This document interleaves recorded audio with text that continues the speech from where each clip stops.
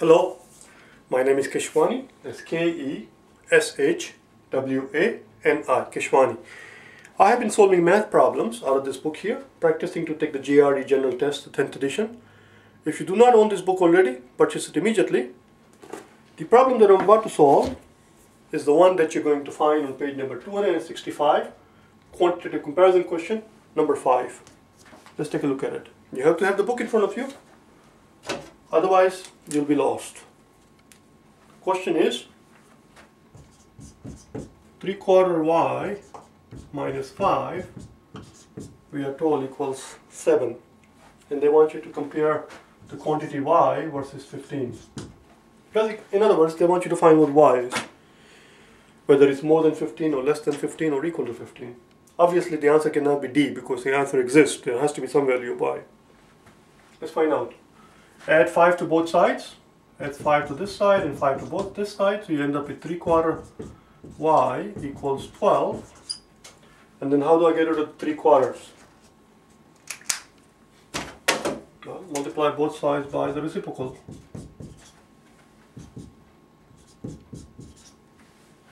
So that drops out with this one, this goes out with this one. So your y equals, and this 3 goes out with this one, so it's 4 times 4 is 16.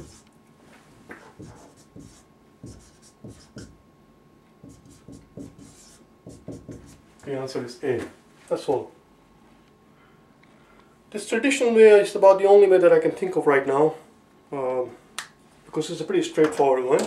And if you try to find some nifty way to find to this thing, sometimes the quick way actually ends up taking too much time in a simple problem. In a simple problem, you're most of the time better off just sticking with the traditional way. 3/4 of the people who took this exam, 74%, got this question right. So it's not actually too bad.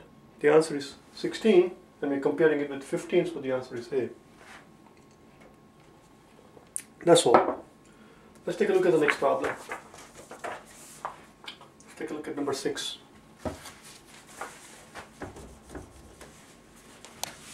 Let's put it right here, number 6, so we don't have to erase this thing.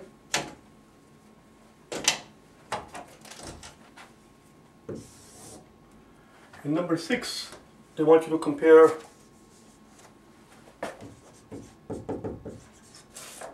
(90% of 30)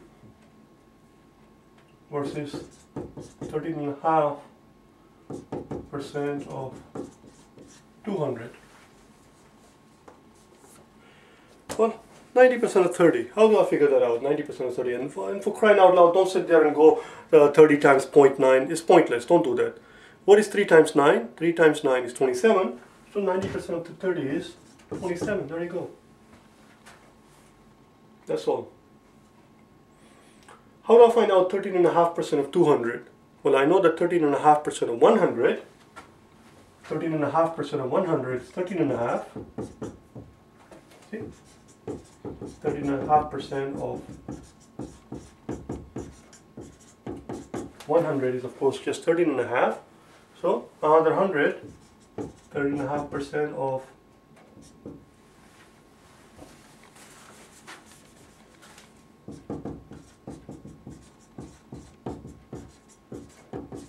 100 should be another 13.5. Just add them up. 13 times 13 plus 13 is 26, so 13.5 and 13.5 should be 27. Oh, they are equal. What do you know? The answer is C. The answer is C. That's all. The answer is C. This is 13.5 times 2 is what I meant to write. Why times 2? Because we're taking off 200, not 100. Again, that's why I do it out here. 13.5% of 100 would have been 13.5. Of 200 is going to be twice as much. That's all. I hope you found this helpful. If you wish to get hold of me for personal private tutoring, either face-to-face tutoring or online tutoring, or if you wish to purchase the solution manuals to any of these questions, if you wish to get hold of me for any of these reasons, go to my website at www.for4gre.com and send me an email. Alright? Thanks.